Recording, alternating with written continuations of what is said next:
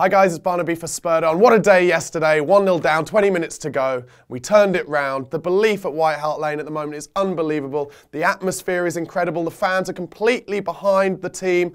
What a time to be alive. What a time to be a Spurs fan. This is your regular Monday edition of 5 Things We Learned, and of course it's 5 things we learned from the Swansea game. So, my first point in the things that I felt we learned is all about our recovery, how we get back from losing positions. I'm sure you've seen on Twitter or whichever social media you use that we are currently top of the table in terms of how we've recovered from losing positions this season. We've gained 17 points from losing positions. That's huge. We also, as you well know, have the best defensive record, the best goal difference. It's just unlike any Spurs team I've ever known in my lifetime.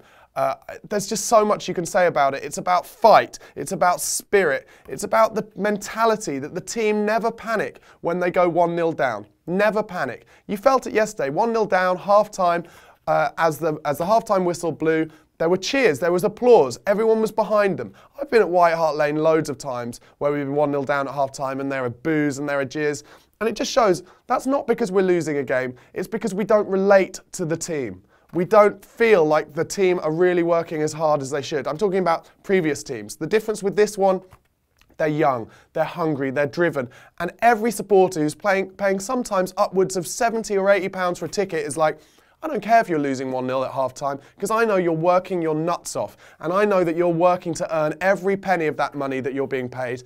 And that is what kind of the working class team ethic of football should be about, that relatability between you and the 11 players that you're watching on the pitch, or the 17, 18 players who are in that squad that day, or the 25 players that you've got in the squad as a whole, and your manager, and it's everything to us at the moment. And that's why Spurs are the team that people are talking about potentially winning the title.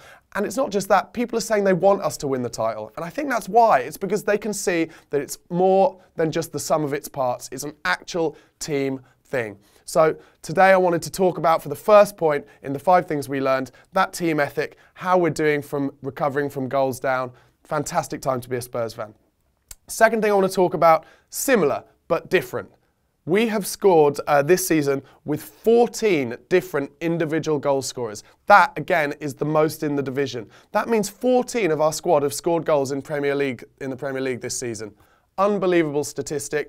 Again, top of the table, shows again, it's not just about Harry Kane. For instance, everyone was wondering at the beginning of the season, Harry Kane, is he going to be a one-season wonder? Can he pull it back? Spurs will be nothing about him. They haven't got a second striker. They haven't got anyone if Harry Kane gets injured. Well, Thursday night against Fiorentina, Harry Kane, broken nose, couldn't play, couldn't be in the squad. We won 3-0 against the team third in Serie A.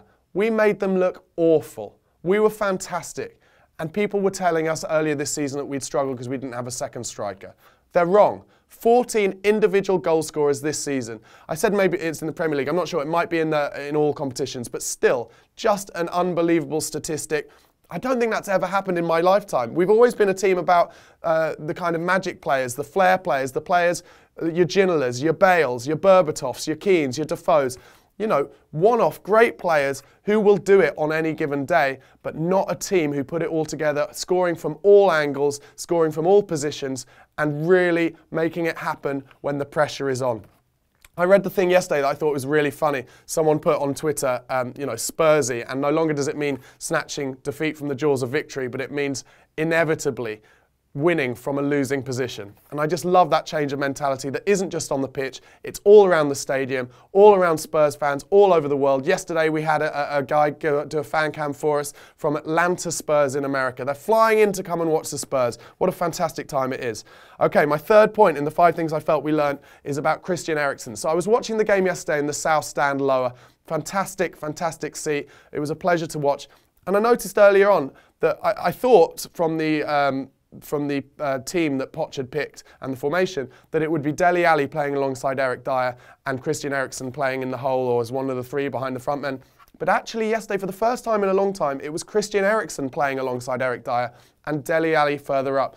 And I was watching it. Now, obviously, it's fantastic to have Christian Eriksen on the ball as much as we can get him on the ball, because technically he's our most gifted player. In terms of vision, he sees things that other players don't see.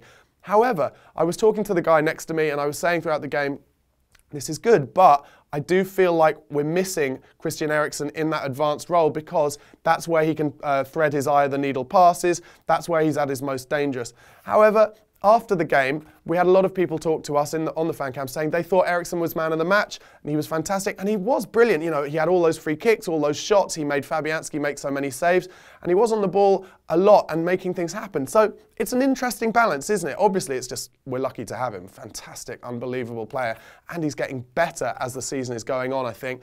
But you tell me in the comments section below, do you think he was really good in that position as the quarterback, getting the ball off the back four yesterday, or did we miss him further up the pitch? I mean, he definitely played 9 out of 10, whatever, so it's not like, you have to pick a one or the other. But, for instance, would you play him there again against West Ham on Wednesday, all things being well? For me, I have to say, it's just my opinion, but I would bring Ryan Mason back in to play alongside Eric Dyer, and I'd put Eriksen back up in the 3, because I think there are other things as well. His relationship with Harry Kane is unbelievable. It's almost telepathic at times, and we missed that, playing little balls into Kane's feet, getting them back, slipping him in.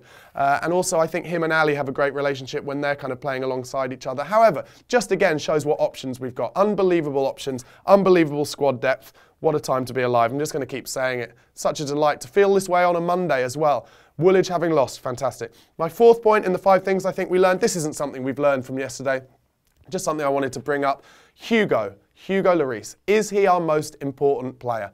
For goalkeepers, games like yesterday's are difficult. You concede an early goal, a bit of fluke, it hit the back of the guy's heels and went to the striker. Hugo couldn't do anything about it. But then, it's all attack, all Spurs attack. Hugo has to concentrate. He'd already made a couple of great saves before that goal, and then he had maybe 2 or 3 other saves to make. His concentration levels are unbelievable. The way that he sprints off his line to clear up danger, his commitment and the way he communicates with his back four, incredible. Him and Alderweireld, Jan when he's fit, Eric Dyer, just the absolute bedrock of this team. And I think, even though I've talked this season about Toby Alderweireld being the best signing we've made in a long time, we talk about how pivotal and vital Harry Kane and Dele Alli and Christian Eriksen are to this side. I think Hugo Lloris is the most important player we have at the club. That's obviously shown by the fact he's club captain as well, and you may think this is an obvious thing to say, but he just, he breeds calmness. He breeds that into the other players. He just, he's been captain of the French side for years. He knows what it takes to win trophies. He's done it at Lyon, and I think he is instilling that belief from the back into the rest of the team. They know that when it comes to it, last few minutes, winning a game, you need a big save to be pulled out. He will do it. And some of the saves he made yesterday, particularly the one early actually from Gylfi Sigurdsson from about 6-7 yards out, unbelievable reactions. Top goalkeeper. I won't hear a word against him. Definitely in the top 3 goalkeepers in the world alongside Neuer, maybe De Gea for me. Let me know what you think in the comment section below. My 5th things in the 5 things we learnt from the game yesterday, I just want to talk about the fullbacks, Danny Rose and Kyle Walker. They've got stick in their time, I have to say, for their crossing ability and their ability to get to the byline and beat a man. Yesterday, I thought they were fantastic. Their work rate was terrific. They were both involved in the goals. Obviously, Danny Rose scored the winner with a sumptuous finish on the half volley through a load of men.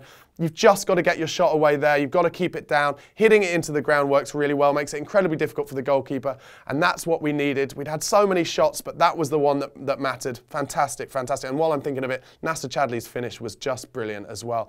Absolutely brilliant. He didn't snatch at it. He just let it hit his foot and roll off. Anyway, then Kyle Walker as well was involved in the first goal. He worked so hard all day, getting up and down the line, and he got his rewards. From the kind of broken down corner, he did exactly the right thing. Sometimes you've just got to hit the ball as hard as you can across the box and something will happen. You'll either get an own goal or, like yesterday, Chadli managed to turn it in. And that's where sometimes I think we've been a bit frustrated with Walker particularly, I have to say. We don't feel like he gets the ball in early enough. And yesterday he did that, and I hope he'll learn from that and continue to do it. Maybe, hopefully, he's learning from Kieran Trippier, who, as the fight is on between them for the right back berth, Trippier is a much better deliverer of a football. And if I was Kyle Walker, I would just watch Kieran Trippier every day, practice his delivery into the box and try and say to myself, how do I add that to my game? Because if he adds that to his game, he will become a fantastic fullback, not only for Tottenham, but for England as well, where there is a right-back berth up for grabs. I don't think Nathaniel Klein has had a good season for Liverpool in particular. Kyle Walker could be going to the Euros if he just keeps that level up. Anyway, guys, that's been the 5 things that I feel we learned from the Swansea game yesterday. Obviously, let me know if you disagree or agree in the comments section below. Don't forget to subscribe to the channel on YouTube. Follow us on Twitter at Spurred On TV, and just enjoy this time of being a Spurs fan. Get behind the boys Wednesday night, West Ham away. Come on, you Spurs. Hi guys, Barnaby from Spurred On. I'm outside the lane. It's bitterly cold. I just had a guy in a fan cam call it white hot lane though. Great pun.